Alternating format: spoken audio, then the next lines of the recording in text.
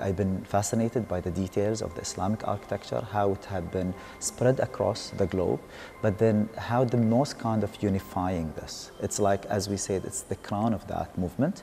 And then the details and the interpretation of modern architecture have gone beyond what we would expect. There is not anymore, we need to keep those particular aesthetic of architecture, but we can even experiment with modern design. So I wanted to preserve those shapes within silent core installation by focusing on the dome only.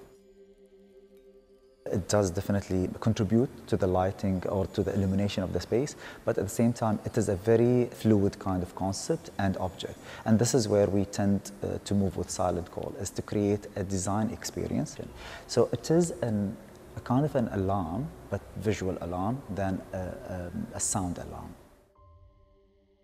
And this is where Lasbird come on board in terms of like how we can offer silent call in different sizes, different shapes, even if we will focus on particular mosque, and then maybe we have silent call with one individual mosque, let's say, spread across the installation. We have that kind of flexibility, and depends on the space it goes into, we can adjust the program versus the size and the shapes and the scale of it.